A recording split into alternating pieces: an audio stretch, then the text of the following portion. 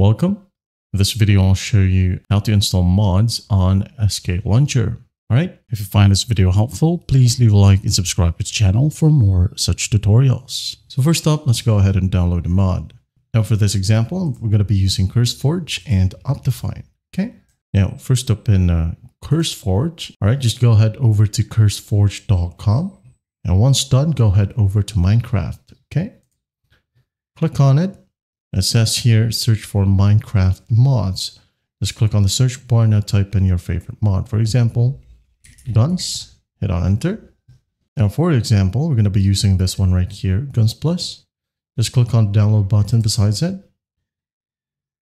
Wait for it to load. And here we have the jar file. Okay, I'm going to save it on my desktop right here. Now once that's done, go ahead over to optifine.net. Again, optifine.net. Okay. Now, if you're wondering why do we need Optifine? Well, this one right here will optimize your game, allowing mods to render custom texture. Okay. Now, once you're in here, just go ahead over to downloads. Now click on show all versions. Just click on it. Now I'm just going to go ahead and download the latest version right here.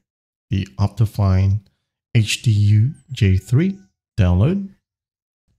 I'm going to save it in my desktop as well. It is also a jar file.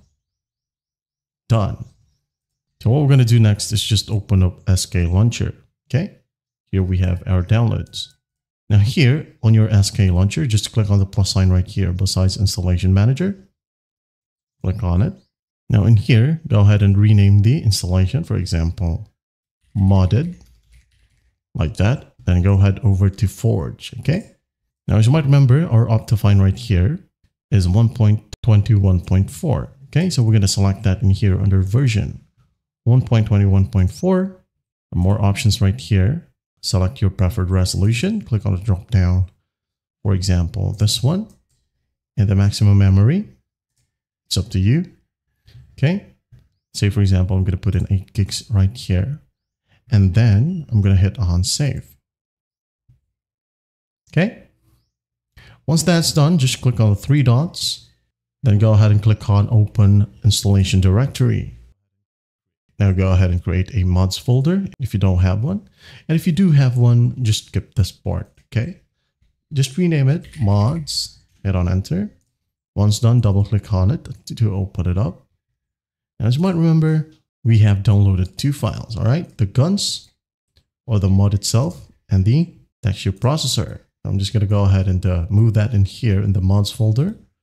Okay. Once that's done, close the folder and just hit on play. That's basically how you do it. Well, I hope this video helps and I'll see you in the next one.